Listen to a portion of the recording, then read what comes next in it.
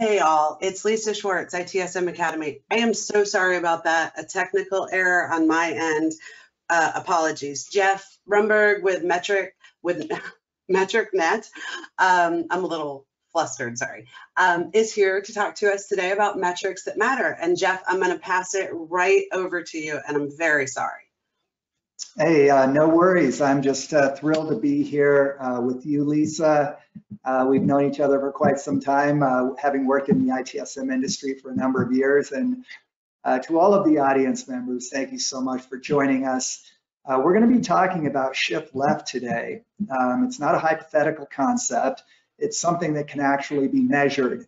And for those that are serious about reducing their total cost of ownership and improving the user experience, shift left is a serious concept that you ought to adopt in this industry, and it can be measured. That's why we're talking about metrics around shift left. Now, I'm not going to be on cam the whole time. I just wanted to let you know this is a live broadcast.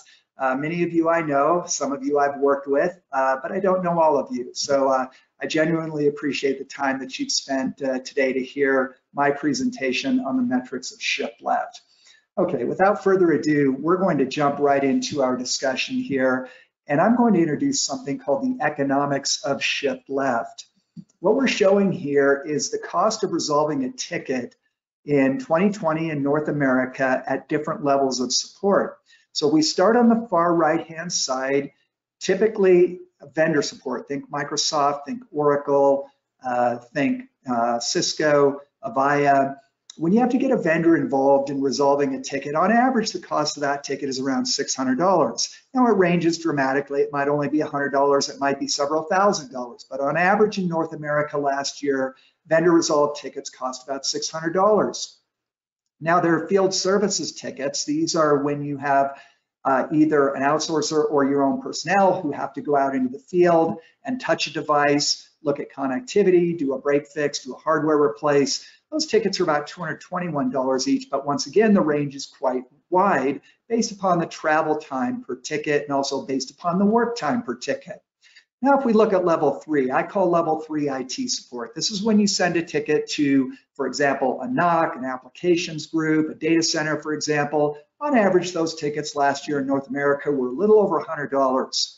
Desktop support tickets were right around $70, but once again, a wide variance around the mean. Some of those were very costly tickets because they had high travel time and high work time. Others were much less expensive than $69.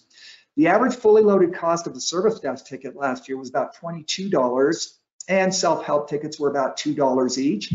Finally, problem management. If you can eliminate a problem from a root cause perspective, that's what problem management is all about. The marginal cost is zero, and the reality is you're creating value there because you're preventing tickets that would otherwise impact the productivity of the users you support. Now, last year, for the first time, I felt comfortable putting level -2 up on this chart to indicate that there are now technologies, AI technologies, artificial intelligence technologies that enable seek and destroy or search and destroy, meaning that they go out and they look at the endpoints, they look at patterns. Getting an echo. Quite an echo right now. So level -2 is seek and destroy or search and destroy. What it means is that artificial intelligence is out there trying to identify problems before they manifest themselves as tickets. And this can be by monitoring endpoint bots for pending failure, for example, printers, hard drives, servers, and the like. But it can also be anomaly detection. If you're used to getting, say, 100 Outlook calls a day, and suddenly you start trending and you see 200, 300, 400 Outlook calls a day, there might be something wrong. Or, for example, after the rollout of Windows 10, you might have gone from 200 Windows calls a day to 1,000 Windows calls a day, just as an example. So we do now have AI technologies that enable this seek and destroy, search and destroy. And it's even better than level -1 because level -1, the premise there is that you've already got a problem. It's a known problem. It's generating incidents, but we can eliminate it from a root cause perspective. Level -2 says we want to get there even before it creates a ticket. We want to seek and destroy, search and destroy, and eliminate those from a root cause perspective. Now, the economics of shift left are what drives this phenomenon. You can see that as you move a ticket to the left on this spectrum, the cost of resolution goes down. Now, you can't indefinitely move a ticket to the left. Not every ticket is eligible for search and destroy, or even problem management level -1, or self-help, or even the service desk. There are certain things that need to be done in the field by field support, certain things that need to be done by vendor support, but I think you get the gist of this. To the extent that you can shift tickets to the left, you can reduce your total cost of ownership, sometimes fairly dramatically. So with that in mind, let's take a look at some of the metrics around shift left. And what we want to look at are some common service desk metrics. We've got about 20 metrics shown on page 3. In addition to this, we like to promote something called the balanced scorecard, which aggregates the most important metrics for a level 1 service desk. And those would typically include your cost per ticket, customer satisfaction, your first contact resolution rate, your agent utilization. Typically, there would also be a service level metric in there, like % of calls answered within 60 seconds, for example. And then generally, we like to include analyst job satisfaction in that as well. So that balanced scorecard gives you a single overall view of your performance. But the metrics that are shown on this page are not all inclusive. There are literally hundreds of metrics that I've seen for a level 1 service desk. These are the metrics that we at MetricNet would typically use for a benchmark. And these are the ones that tell us the best story with the least number of metrics. So roughly 20 metrics, they tell us a very interesting story about the service desk, and they are all inclusive in the sense that they are diagnostic and prescriptive. So if we identify a gap in cost per ticket or customer satisfaction or any other metric shown on this page, we can diagnose why that gap exists and hence recommend actions that are necessary to close that gap or mitigate that gap over time. Now, the metrics of shift left at level 1. So in a service desk, how do you know if you're being effective at shift left? Well, you look at your first level resolution rate, the percentage of tickets resolved at level 1 divided by all tickets accepted at level 1. And then you have the user self-service completion rate down in the lower right, and then tickets per user per month. So look at the highlighted metrics. Those are the metrics of shift left at level 1. Now, there are a secondary set of metrics, meaning that they are not impacted directly by shift left, but they are impacted indirectly by shift left. And those would include your cost per ticket, your customer satisfaction, and your ticket handle time. So you can see that we've got 6 metrics at the very least that are impacted by shift left in a level 1 service desk. The yellow metrics are the primary ones that are affected by shift left, and then the green metrics are impacted as a result of those primary metrics being affected. So this brings us to our first polling question today, and I'm going to ask Lisa if she'd open the polling question up. And the question is, would you like to receive a copy of the KPIs ebook? This is an ebook that MetricNet put together for service desk key performance indicators. There are roughly 40 key performance indicators included in this book. We define each metric. We explain why the metric is important. We talk about some cause and effect relationships for that metric. So if you're interested, it's a free resource. You can download that. It's in PDF format, and it's a good desktop reference or virtual desktop reference that you can use whenever you're wondering about the definition of a particular metric. So if you're interested in that, please weigh in on that. We'll make sure that we get you a copy of the Intro to Service Desk Key Performance Indicators. Okay, let's go ahead and move on now. Let's talk about the shift left metrics I've just discussed. The primary metrics of shift left are your first level resolution rate, user self-service completion rate, and the tickets per user per month. The secondary metrics of shift left include your cost per ticket, customer satisfaction, and ticket handle time. Now, how are these metrics impacted by shift left? The arrows in the right-hand column answer that question for you. If you're shifting left, your first level resolution rate goes up because you're taking tickets from desktop support and field services and vendor support in level 3 IT, and they're moving those to level 1 when possible. And so your level 1 resolution rate increases. Self-service completion rate increases. Think self-help, self-service, automated password resets, FAQs, questions about Microsoft Windows, Microsoft Office. Those are classic types of incidents that are resolved in self-help, self-service. And then tickets per user per month go down. Why would that be? Because as you go to level -1, level -2, you're eliminating tickets from a root cause perspective at level -1. At level -2, you're preventing tickets altogether. So your tickets per user per month goes down. Now, the secondary metrics are your cost per ticket. Why would that go up? Because what you're shifting to the left are tickets, like if I'm at level 1 and you bring a desktop ticket to me or a field services ticket to me, those tend to be more complex. They tend to have a longer handle time. So the cost per ticket goes up. But customer satisfaction also goes up because the customer gets resolution more quickly when they can get it done at level 1 or through self-help, or best of all, they never experience a problem at all.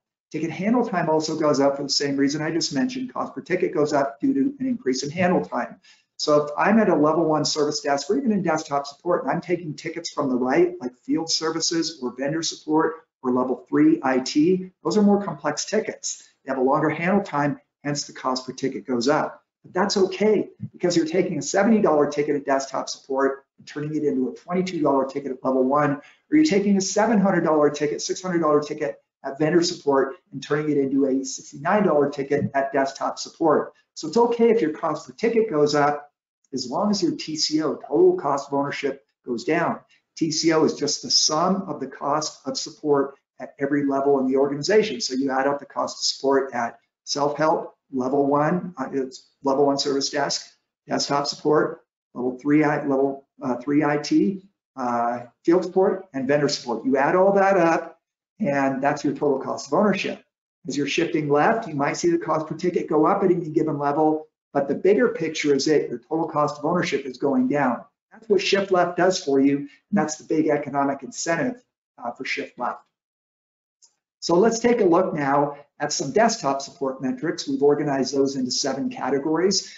We've got cost and service level metrics. We've got productivity and quality metrics, ticket handling, technician, and workload metrics. And then once again, we advocate for the creation of a balanced scorecard because that balanced scorecard gives you a single overall measure of your performance. Once again, very similar set of metrics. You include in your scorecard your cost per ticket, customer satisfaction, your first contact resolution rate, your agent utilization, your agent job satisfaction, and it gives you that overall view of your performance. These are among the most common desktop support metrics, but once again, it's not every desktop support metric I've ever seen. That would number in the hundreds. But these are the desktop metrics that we use when we're conducting a desktop support benchmark. Let's look at the metrics that are impacted by shift left in desktop. One of them is called percent resolved level 1 capable. Now that sounds complicated, but it's pretty straightforward. If I handle 1,000 tickets a month at desktop support, and I later audit those 1,000 tickets, do a sample of those tickets, and I discover that I probably, 100 of those could have been resolved at level 1. My percent resolved level 1 capable is 100 tickets that are resolvable at level 1 divided by 1,000 total tickets taken by desktop support. So my percent resolved level 1 capable is 10%. The industry average on that metric, by the way, is about 20%. Ticket handling metrics are impacted by shift left at the desktop. So your incident and service request work time, as you shift tickets to the left, same concept with the level 1 service desk, you're taking a more complex ticket from the right of the spectrum and moving it to the left. So you take a field service ticket, turn it into a desktop ticket, or a vendor ticket and turn it into a desktop ticket, or a level 3 IT ticket and turn it into a desktop ticket. The work time and for both incidents and service requests tends to be longer. Now, in terms of workload, your tickets per user or per seat per month, including incidents and service requests, will go down. Why? Because as you shift left, things fall off the left-hand side, either through level -1 support, meaning root cause analysis or problem management, or seek and destroy. As you're shifting left, eventually some of those tickets, let me go back a couple slides to make this point, as you shift left far enough, eventually some of those tickets are going to fall off the left-hand side. They're going to end up in problem management, eliminated from a root cause perspective, or they will be prevented through search and destroy or seek and destroy.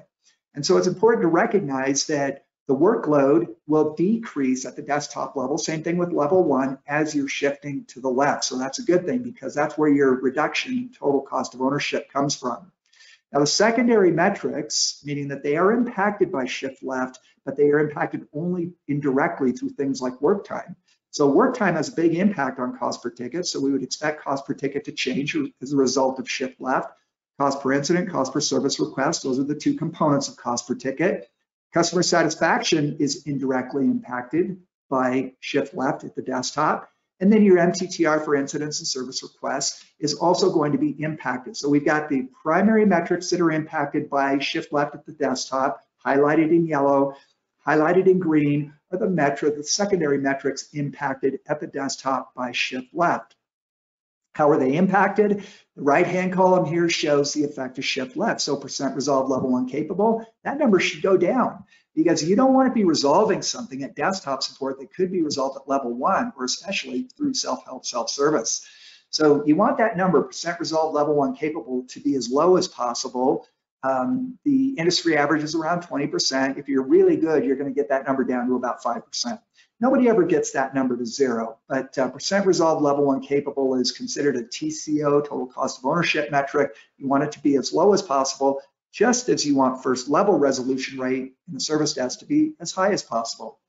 Ticket work time also goes up for the same reasons we mentioned in the level 1 service desk. You're taking a more complex ticket to the right and you're shifting it to the left, so the work time tends to increase. The tickets per seat per month will actually go down for the same reason that tickets per user per month go down at the level 1 service desk. If you keep pushing to the left, they eventually fall off into level -1, that is prevention, or level -2, seek and destroy. Cost per ticket will go up for the same reason it does with the service desk. You're taking complex tickets and you're moving them to the left to level 1 support or desktop support. The work time is longer, so the cost per ticket goes up. The customer satisfaction goes up because customers are getting quicker resolution on those tickets, and your MTTR sometimes will go up as well. That's not a bad thing. Overall, what we're looking for is global optimization. So sometimes that means your cost per ticket at any given level goes up. Sometimes that means your MTTR might go up because you're handling a more complex ticket set that's being shifted to the left. But in the aggregate, what we're doing is reducing TCO and improving the customer experience. So let's take a look at an insurance industry case study. This was an insurance company that MetricNet worked with over the course of a year, and I'm showing all the shift left metrics at level 1 as well as desktop support. I designated them primary and secondary shift left metrics. As you can see, we've already discussed all the metrics shown in the 2 columns on the far left. What I'm showing in the 2 columns on the far right is their performance at the beginning of this initiative to shift left, and then 1 year later, what did that metric look like? First level resolution rate went from 67 to almost 84%, huge improvement there. The self-service completion rate went from 3% to more than 11%. That's a good thing. Self-service tickets have no marginal additional cost. There is a fixed cost associated with the technology for doing self-help, self-service, but that gets amortized over the number of tickets that you drive through that channel. So they're really, a lot of people think of it as it's an agentless ticket, so there's no agent cost associated with those self-help, self-service tickets, and growing that from 3% to 11% is huge. Tickets per user per month, look at how those decrease from almost 2 tickets to down to around 1 ticket. That's where you get the massive reduction in TCO by shifting left. Eventually, remember, tickets fall off the left-hand side, they end up at level -1 or level -2. Cost per ticket at level 1 went up. That's okay though, because total cost of ownership did go down. And we're going to see that in just a moment where I show you what the TCO calculation looks like. CSAT went from just under 80% to more than 92%, almost 93%. And the handle time went up from 7.62 to 8.92 minutes. What we're looking for here is global optimization. So it's okay if the cost per ticket goes up at level 1, and it's okay if the handle time goes up at level 1 if the total cost of ownership goes down. And what you're going to see in just a moment is that the total cost of ownership not only went down, it went down by a massive amount, by about $37 million. You'll see that in just a moment. Let's look at our desktop support shift left metrics. Percent resolved level 1 capable at the beginning of this insurance industry initiative to shift left was around 23%. That's a high number, it's higher than average. They got it down to 7.2% within 1 year. So 7% roughly of the tickets resolved at desktop support could have and should have been resolved at level 1, but that's a whole lot better than 23% of those tickets that could have and should have been resolved at level 1. The ticket work time increased from about 35 minutes to 39 minutes. Tickets per seat per month dropped pretty dramatically from half a ticket per seat per month to 0.3 tickets per seat per month. Ticket costs went up from $72 to $90. Customer satisfaction went up from 84% to 91% because they're getting better resolution, and the shift left, getting it resolved at level 1 when possible. And finally, the MTTR, it went up. And I mentioned that sometimes when you're looking to globally optimize something, you're going to have a metric move in the direction that you think is the wrong way. It's counterintuitive that the cost per ticket goes up and that the MTTR goes up. But if we get a better global outcome, that's what global optimization is all about. We're not about optimizing cost per ticket at any given level or MTTR at any given level. What we're about is optimizing the global support system, end-to-end support, minimizing the total cost of ownership while at the same time maximizing the quality of the customer experience. So from this same insurance industry case study, let me show you what happened to their total cost of ownership. So down below, what we're showing are the TCO metrics before and after, as before they started their shift left initiative, and then 1 year later, what happened? Okay, they started with 68,000 end users. A year later, they had about 72,000 end users. This is a big company, big insurance company. You would know the name. At level -2, seek and destroy, they didn't have any tickets that were resolved through seek and destroy prior to their shift left initiative. A year later, they were eliminating approximately 4,700 tickets that never impacted the user through seek and destroy. Level -1, they had no level -1, they had no self-help portal. At the beginning of this initiative, you can see a year later, they were driving about 3,600 tickets a month through that portal. You can see that level 0, excuse me, I misspoke. Level -1 is problem management, root cause analysis. 0 tickets a year ago when they started, 3,600 tickets being resolved through problem management, eliminated through problem management a year later. At level 0, they didn't have a lot of volume going through self-help, about 1,982 tickets per month. A year later, over 8,000 tickets a month. You can see at level 1, they went from 130,000 tickets to 73,000 tickets. Well, you can see the numbers here, but also you'll notice that we've shown annual TCO at each level going across to the right. But the number that really matters is when we go to the far right-hand column. Before they started their shift left initiative, they were handling 190,000 tickets a month. The average cost per ticket across all levels of support was around $51, and the total cost of ownership was about $116 million. A year later, their average monthly ticket volume, despite the fact that their end user population went up, they were down to 116,000 tickets a month. Average cost per ticket, $57. It did go up. Look at the total cost of ownership. When we added up across all support levels, they were down to $79 million. That's an enormous $37 million savings. Not everybody gets that much savings. This obviously was a large organization. They had a huge scale, but this is the potential of shift left if you've not done it before. The potential to reduce your total cost of ownership, the potential to get the right ticket to the right person at the right place at the right time, the potential to maximize first level and first contact resolution rate, the potential to drive volume into self-help, self-service, to eliminate tickets through problem management, and to prevent tickets altogether through seek and destroy or search and destroy. So what did we learn from this insurance company? Well, establishing performance targets for every TCO metric is a good thing. You want to have a target to shoot for if you're serious about shifting left. They also did what is called goal-based training. They said, for example, we want to improve our first level resolution rate from 80% to 90%. So let's train around that specific goal. It wasn't a huge amount of training. It was about 18 hours per analyst. They said, we want to hit this goal of a 90% FL, our first level resolution rate. Let's train to achieve that goal. They established formal knowledge and problem management disciplines, which they didn't have before. Those are two of the ITIL practices. There's now 34 ITIL practices. In ITIL 4, in ITIL 3, there were 26 ITIL processes. So it became more complex, but problem incident knowledge management, in my opinion, are the big three. Those are where you get the 80% of the value. If you're looking for the 80-20 rule around ITIL, I would focus on problem incident knowledge management. They also deflected tickets into a self-help portal. You saw that on the TCO calculation on the table on the prior page. And significantly, they adopted an AI tool, artificial intelligence tool that did have level -2 seek and destroy capabilities. It automated their problem management and automatically updated their knowledge base over time. These are two problematic ITIL areas. Many of our clients have difficulty maturing problem management, maturing knowledge management and problem management. And then they automatically categorized and routed tickets. This is a big problem in the industry. You know that the other category ends up usually being one of the top three when you're putting a label on a ticket. This particular AI tool allowed them to automatically categorize and route tickets.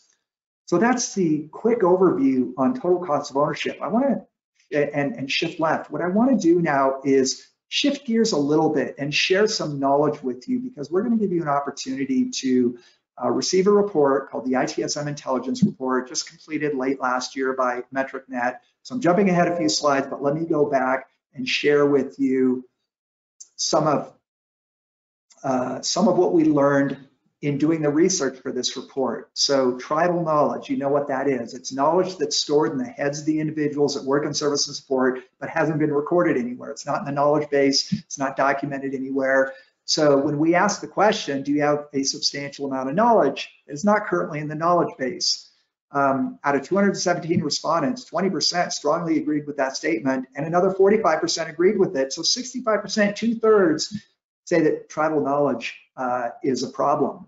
So the ability to capture knowledge, especially automatically, is huge. And we're now starting to see in the industry AI tools that allow that capability, that read the free, that have NLP, natural language processing, and read the free-form text fields in the ticket and can help identify knowledge and update knowledge articles, purge obsolete knowledge articles, create new knowledge articles. Let's take a look at the front line, which for the first time in 2020, frontline meaning those that are customer facing, whether at level 1 or desktop support or field services, they're not afraid of AI anymore, this is the first time that's happened.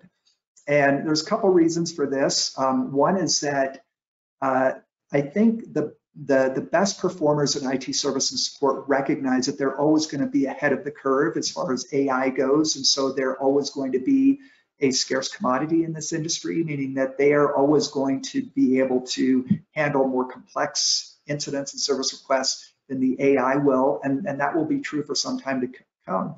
Now, the analogy I like to use is that if we look at the auto industry back in, when there were the big three, General Motors, Ford, and Chrysler in the 1960s, manufacturing in auto was a very labor-intensive industry, and if you looked at an assembly line, there would be thousands of workers on an assembly line that were turning wrenches and putting tires on and installing seats and dashboards and aligning hoods and body panels. Now, you don't have those people working on the assembly line. You have robots that do the welding, that do the painting, that do the actual assembly, turning the nuts and bolts and putting the wheels on and installing the dashboard. That's all done automatically. And those that are working on the front line are now engineers behind safety glass that are looking at computers and are looking to ensure that they remain within statistical tolerance levels on body alignment and paint thickness and reflectivity and things like that. So the assembly line laborer has become an assembly line engineer. It's a much higher skill position, better paid position, position that requires a huge amount of training. And the best performers in IT service and support recognize that AI is going to do the same thing in the ITSM industry that it did for the auto industry, meaning that at first AI is going to handle commodity things like password resets, Microsoft Office, Windows, FAQs, things like that. And what this is going to do is allow the personnel, the technicians that work in desktop support, field services, and level 1 support to achieve their full potential and work on more complex problems, more complex issues. But if you look at the number of support personnel that agree with this statement, my organization would benefit from AI-powered problem detection and resolution, 21% strongly agree and 42% agree. So again, we're close to 2/3, we're at 63% that agree with that statement. They believe that they would benefit from AI. So the fear that historically has accompanied artificial intelligence, the fear being that I'm not gonna have a job if we get AI to start solving these problems, that fear doesn't exist anymore, which is a good thing. What it means is that the industry is not only ready to accept AI, but the technology is now mature to the point where we have AI tools that actually learn from themselves, so-called machine learning, and they engage in natural language processing, they engage in automatic ticket routing or intelligent ticket routing, they do business process mining, and a variety of other things. But the key thing is that they get smarter over time. They actually improve through machine learning. They're also not afraid of automation. Automation, AI, not the same thing. But when we ask the question, my organization would benefit from automatic ticket categorization, 25% agree, strongly agree, and another 44% agree. That's 69%. Think about that. This has been a problem in the industry for as long as I've been in the industry, 3 decades, is the idea of creating labels on tickets that mean something, that you can do root cause analysis with. And we all know that the so-called other category almost always ends up in the top 3. And the ticket categorization is imperfect at best. In fact, it's actually pretty bad in most cases. But some of these AI tools that exist out there are now very good at reading free-form text and also looking at the actual formatted part of the ticket and determining what the actual driver is. So something that says Windows ticket might actually be VP token lock, the VPN token lock, sorry. A ticket that says password reset might actually be something really different than a password reset. It might be a permission issue. So a good tool can actually recategorize tickets and create meaningful categories that can be used for problem management and root cause analysis. When we asked about a wish list, and again, you're going to have a chance to get a free copy of this report.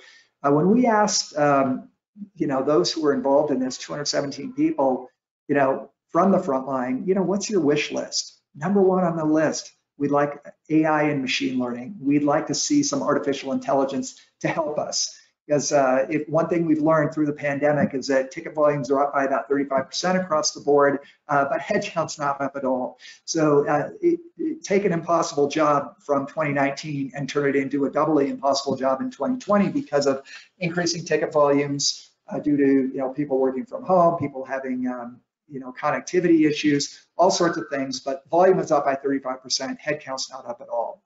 Communication and change management, 18%. Put that high on their list of their wish list from the front line.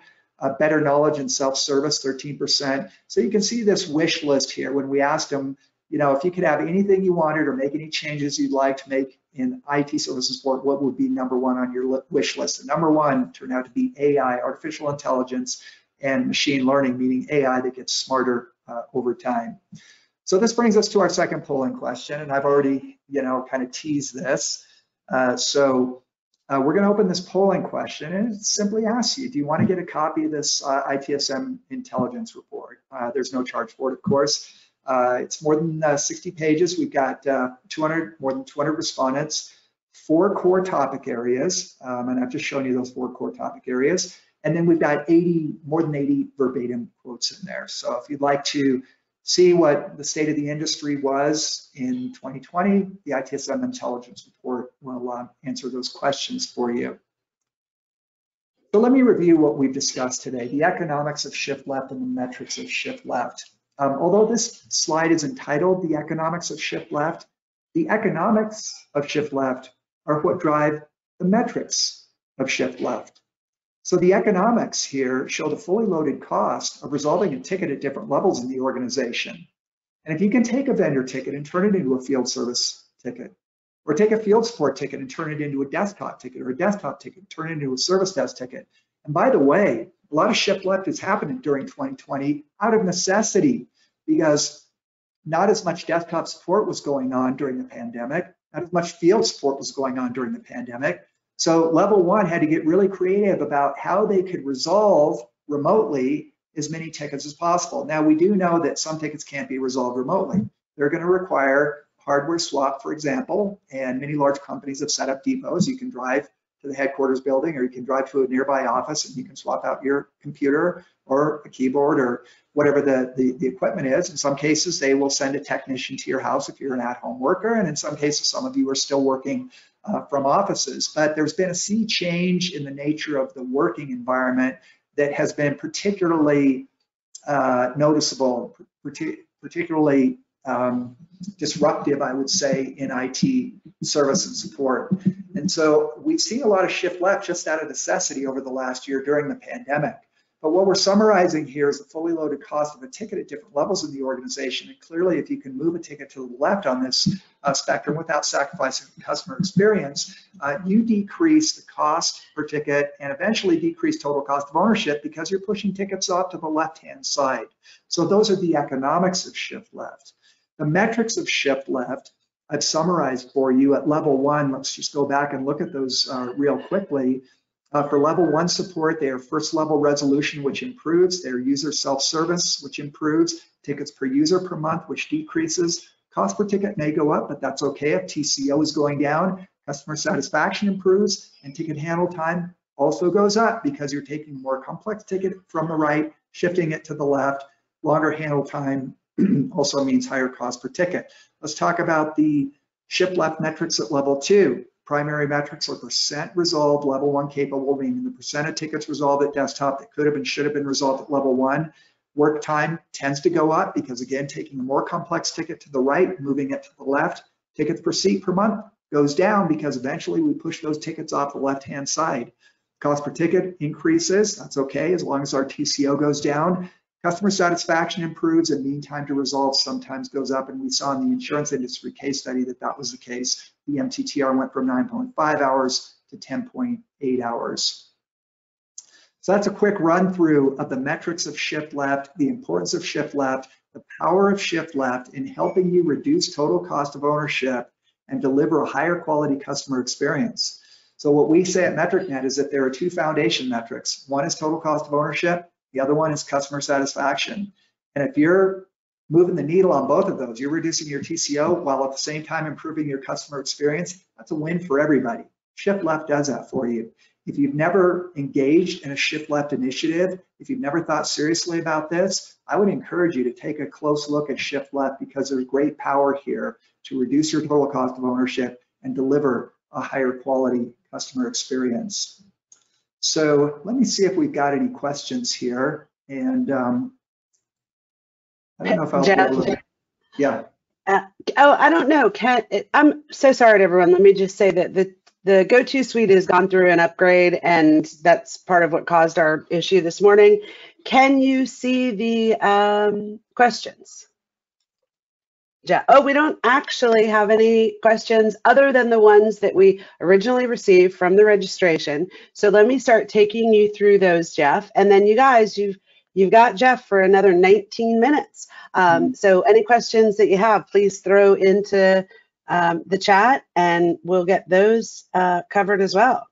So the first question is from Gail, and Gail is very exciting for Gail because she is working at an organization where they are just starting adopting and adapting ITIL and ITSM best practices.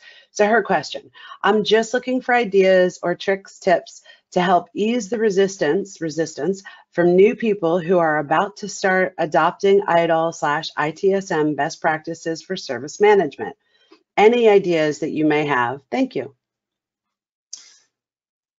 Yeah, you know, there's resistance to some change, but there's an embrace of other types of change.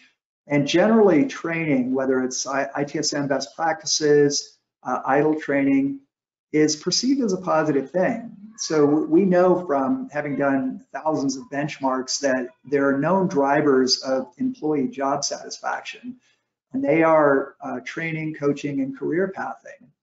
And if agents feel that you are investing in their future by giving them sufficient training and quality training, and you're coaching them effectively, and they've got a real bona fide documented career path, you can maximize job satisfaction that way. That in turn reduces absenteeism and turnover, both of which are very costly within a support organization.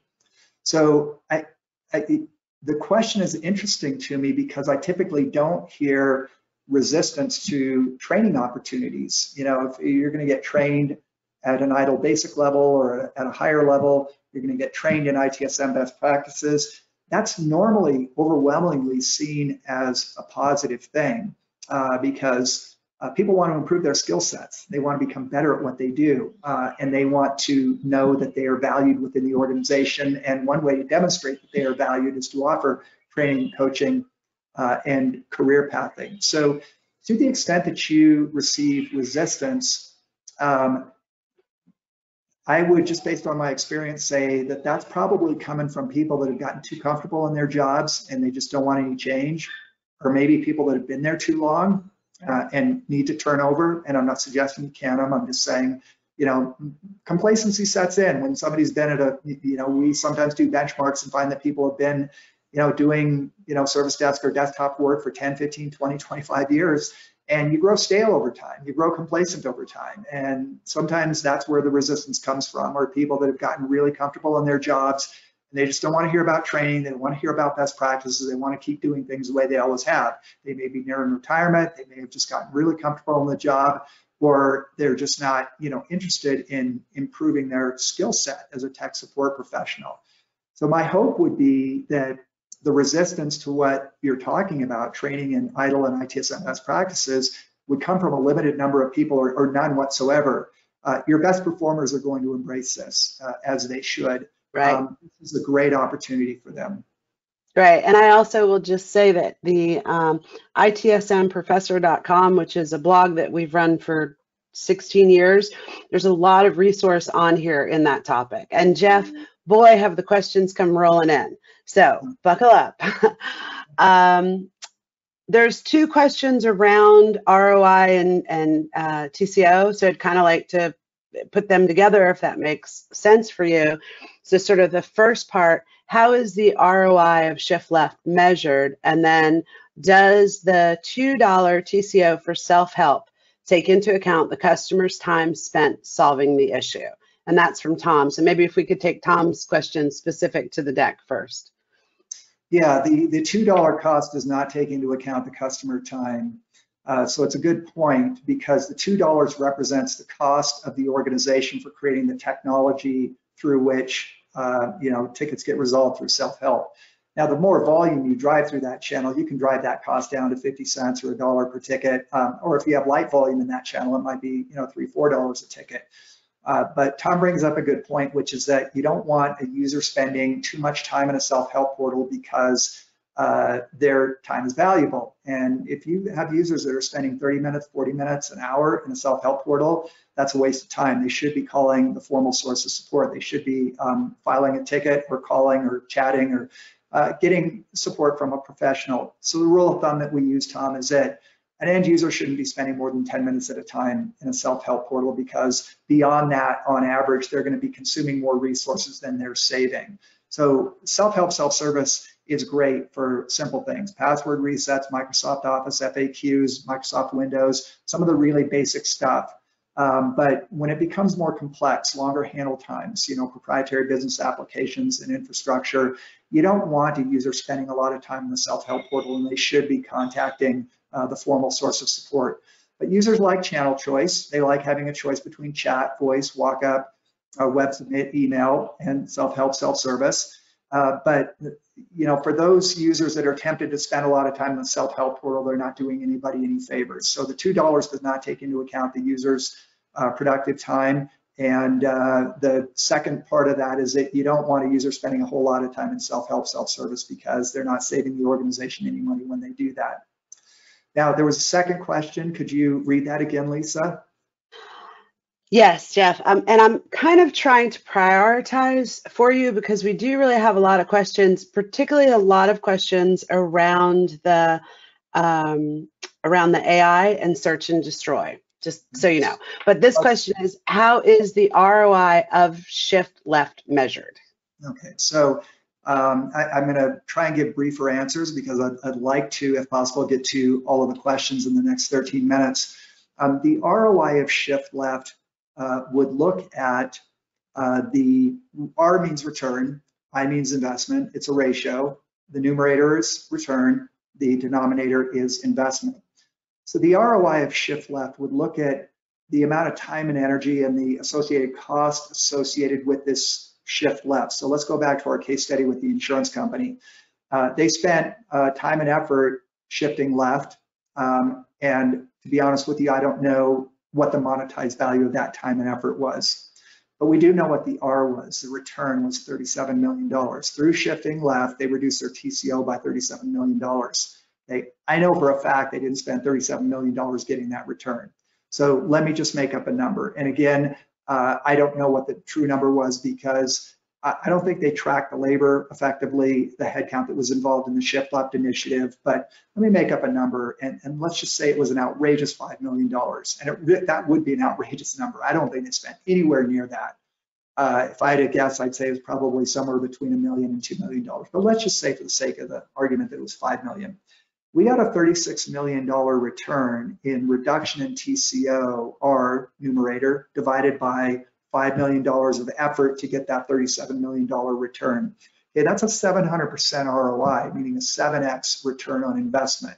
So the way you measure ROI in shift left is what are you saving through shift left? That becomes your numerator, your return, and how much did it cost you to get that? What did you have to pay in technology, time, effort, consultants, whatever it was to get that $37 million in savings at the insurance company? And again, I made up the outrageous number of $5 million because I know it was nowhere near that. It was significantly less than that.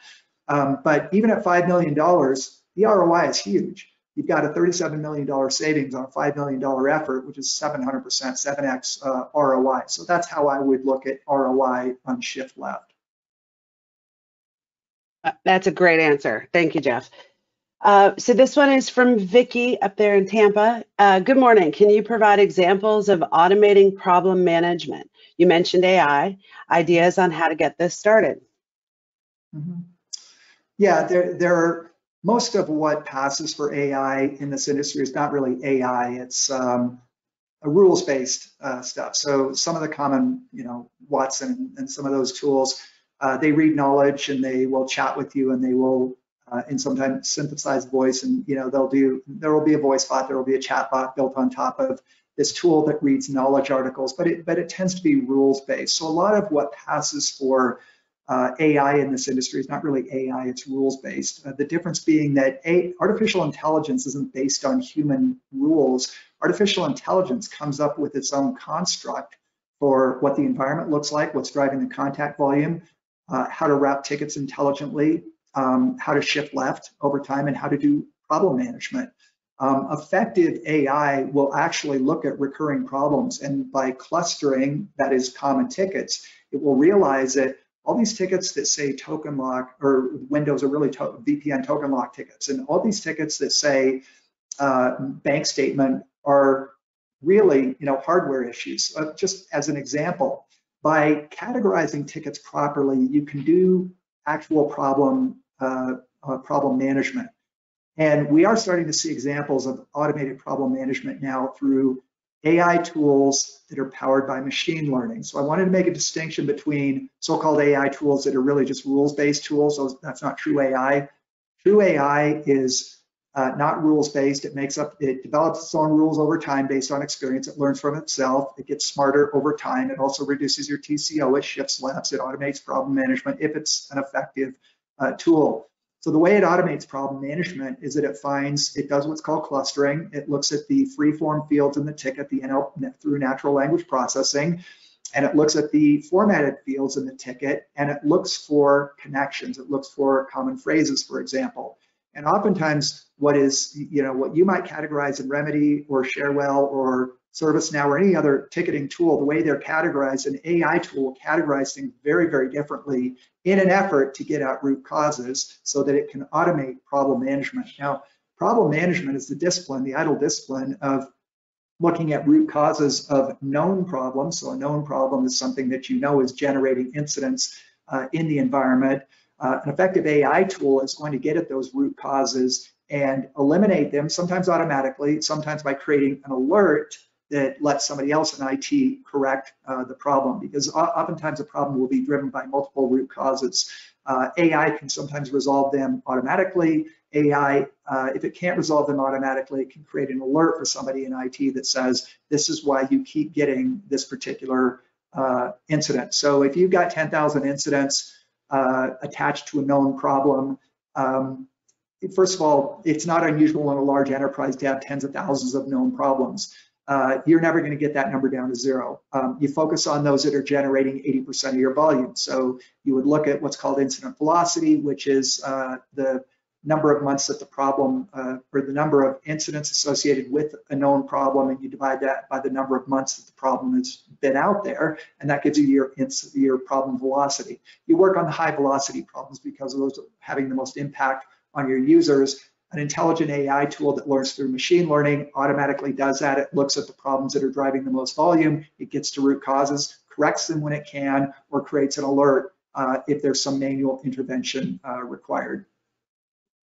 That's really interesting, because high velocity, I'm so glad to see that really coming to the forefront of things that people are talking about and education that's available, because I think it's a key success factor, differentiator for a lot of organizations. Anyway, another question is, which I love this question, thank you so much. Who is driving the AI machine learning initiatives that you're seeing in conjunction with Shift Left, and how are organizations handling the associated upskilling of their staff? AI initiatives are generally driven at an executive level, CIO or direct report to a CIO. These are labor-intensive functions. 70% of your cost and support, whether it's level 1 support or desktop support, are human resources. So they are very labor-intensive. AI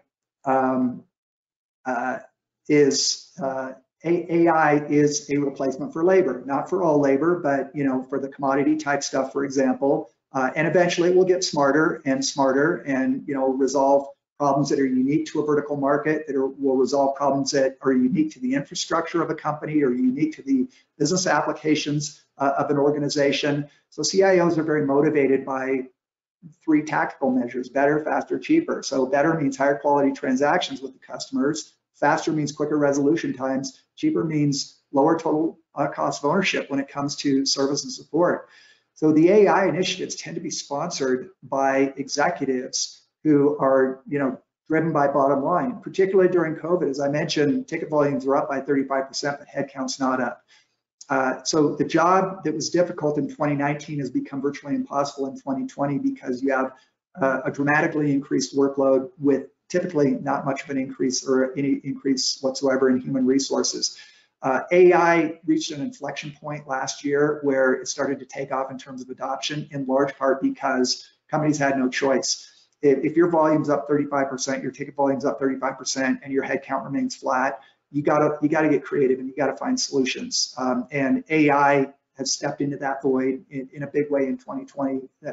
An inflection point to the point where we're starting to see a rapid adoption in machine learning powered AI tools that do automate problem management, shift left, reduction in TCO, problem elimination through seek and destroy, and the like. So they tend to be executive sponsored, because the executives are the ones that are driven by business results: better, faster, cheaper.